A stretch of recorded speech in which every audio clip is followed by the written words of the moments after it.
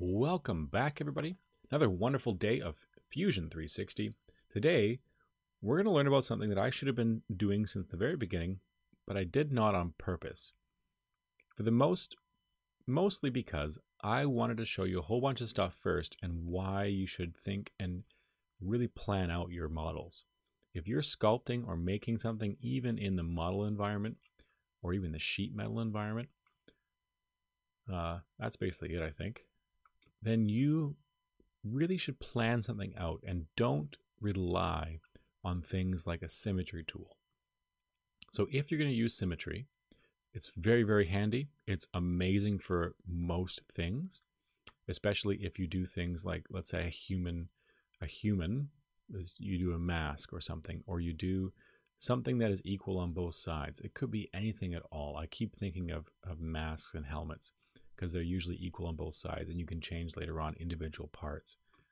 But you should really plan out, because some things are not always to do with symmetry, and you should try to figure out how things move and mold so that you can make them as close as you can just with your own skill level.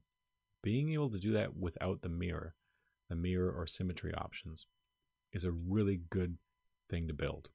That's why I wanted to wait till now to do it. You probably skipped ahead with all these videos and went right to this option because you're trying to figure out how to make mirrors. That's fine.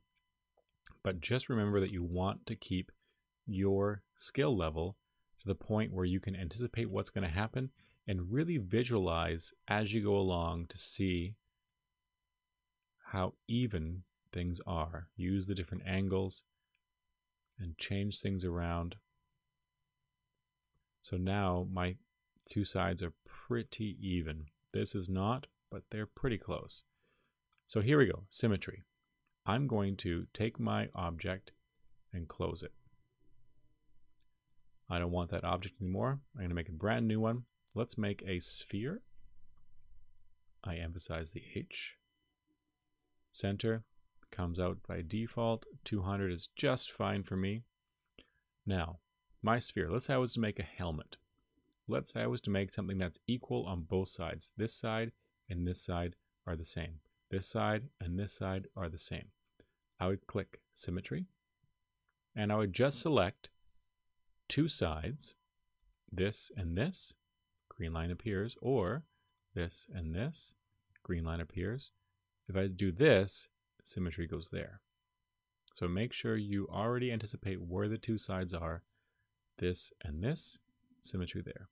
Now here is where the fun begins, and you can basically just go like this. You see how it's equal on both sides? Now, one thought is that if you don't want to use symmetry, and I honestly don't know why you wouldn't for this kind of case, but you could technically just delete this entire side. I gotta get rid of symmetry. But you delete all the panels on one side and then just mirror the other one over. That's another option. That happens a lot in the model environment where you mirror things. But here in the sculpting environment, you can use symmetry for a lot of fun things.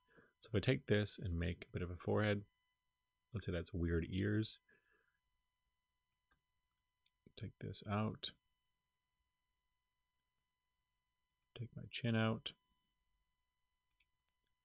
Now have some kind of odd face. If I added some extra lines here, watch this. So the symmetry line's here, and I wanted to add a line here. If I add it here, it will add one on the other side.